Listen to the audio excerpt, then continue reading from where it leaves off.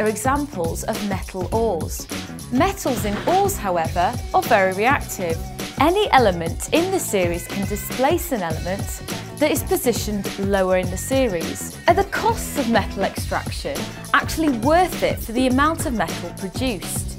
In this case, the iron oxide is reduced because it has lost oxygen. Carbon is used in the industrial extraction of iron in a giant blast furnace. The carbon in the coke reacts with oxygen in the hot air.